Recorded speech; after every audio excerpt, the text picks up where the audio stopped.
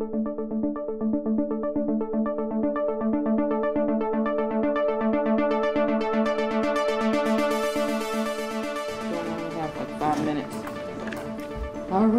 good morning. You ready? As ready as I'm going to be. Okay. And hopefully I have answers to all of your questions. If not, I have a lovely array of team members that can help answer them. We wanted to ask you about the comments made by the Doug Answer. You want to lead with that? All that exciting stuff we have going on? You want to lead with that? Yes, we do. Yes, we do. And we want to ask you about, obviously it's caused some controversy saying that, Brown's the person you endorse, his main asset is his race, and that he's going to use that to make a campaign about race. So I'm going to get your response to it. I'll say I heard the comments, and I'm not sure if I heard them in the full context.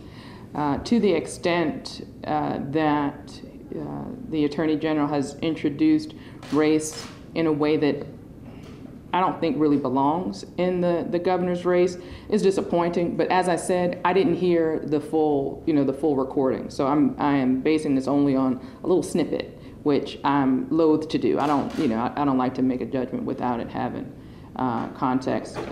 But out of the 20 reasons why I support the LG, you don't get to black on that in the top 20.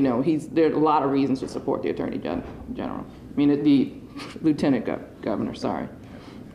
Mayor, the Housing Authority announced they're paying several $1 million for the lead paint judgments. Mm-hmm. Why the change in your perspective from the past stance? Yeah, I don't believe at all it's a change. Our housing commissioner is here. There was never a refusal to pay judgments. We spent a lot of time looking for a sort of a universal solution to all of the outstanding cases that, the old cases that we had, the active cases. We did just receive an approval letter dated August 7th, about our ability to deal with most of the outstanding the outstanding cases under appeal, and I know the commissioner can speak more specifically to that. Yeah, but there was never a refusal. Yeah. Thank you, Mr. Mayor. Yes, I want to be clear. We never refused to pay these judgments. What I always made very, very clear was I was not authorized to pay. And the mayor couldn't authorize me. This was a housing authority issue. The U.S. Department of Housing and Urban Development was the only entity that could authorize payment. They gave us a letter of approval on August 7th. We wrote a check. We actually wrote 6 checks the next day. So as soon as we got authorization, we made payment.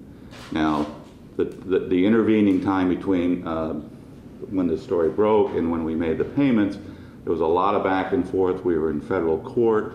We were dealing with HUD. We were looking for as the mayor discussed, a global solution, something that could not only address the payment of on these 6 judgments, but the several hundred claims that are out there that have not yet been litigated.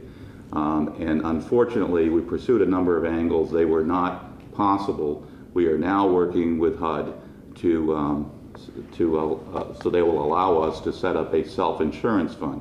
I want to be clear, though, the money we use to pay for these judgments came out of our budget. There's no money from the city, there's no money from the state, there's no additional money from HUD. And as we set up the self-insurance fund, there will also be no additional funds that will have to come out of our program.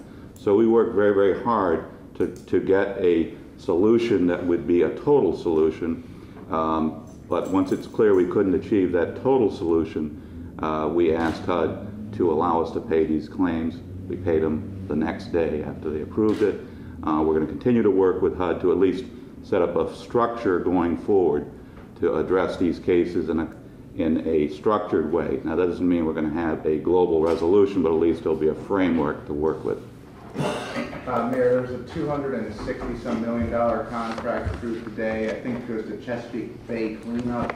That's a huge contract. It's 1/10 of the city budget. It's double the TIF. So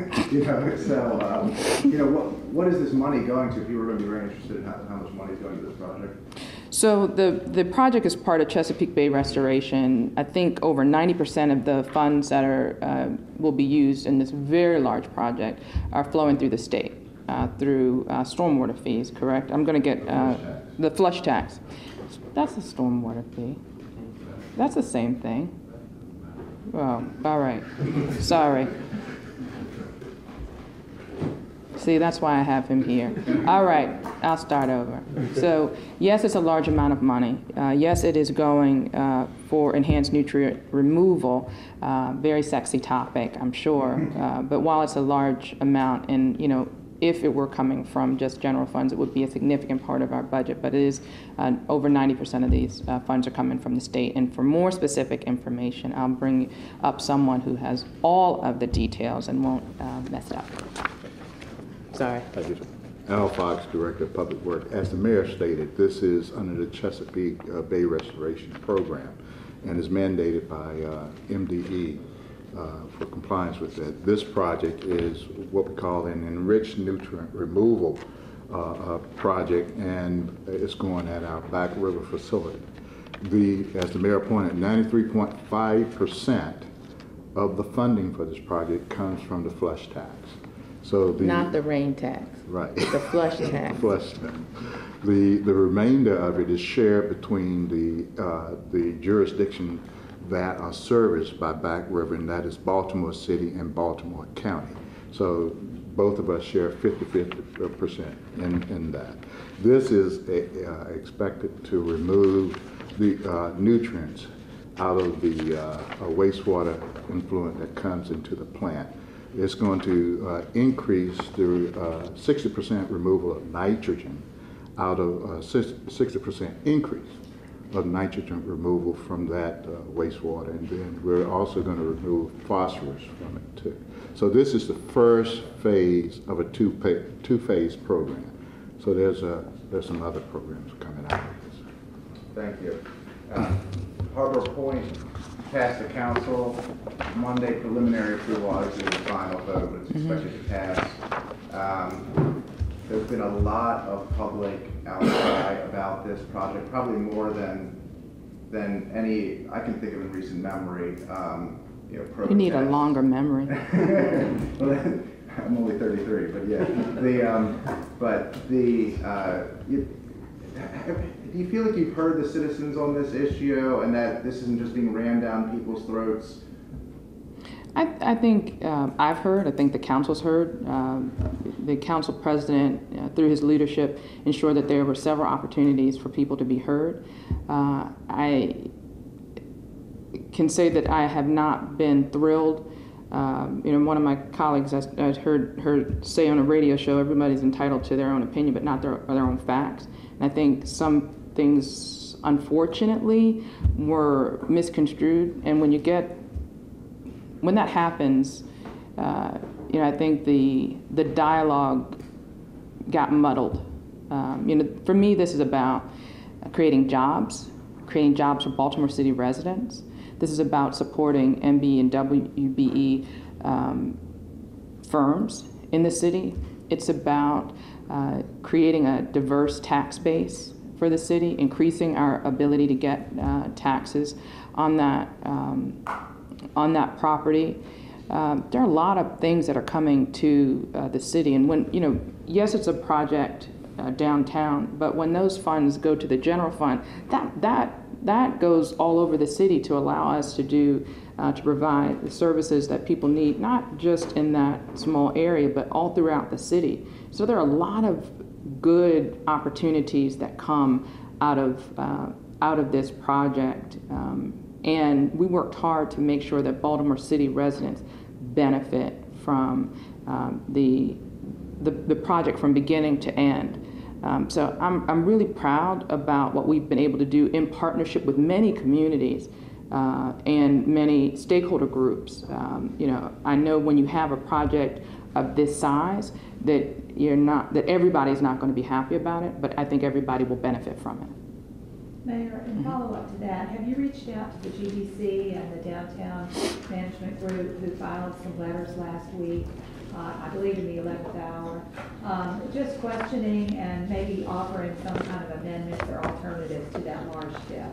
I spoke to a representative from the management group, not for GBC. And how did that go? What did you say? You know, they had some concerns about the tip itself, but also about what they wanted to see in their area. And I'm committed to making sure that we have revitalization of our business districts, not just in Harbor East in this new area, but in the Center Business District as well. That's why I instituted a study, a group to look at the needs, the residential needs, the business needs, the occupancy of the Central Business District, and out of that came the apartment tax credit that has already spurred development in that area. So I'm very sensitive to their concerns and want to work with them, but I can't hold one project hostage to meet their demands. How about the GDC? Will you be talking with them? Oh yeah, I'm looking forward to, yeah. I got off easy today. I'm gonna scoot. All right, thank you very much. Take care. We were told we had a very limited time. That's never stood.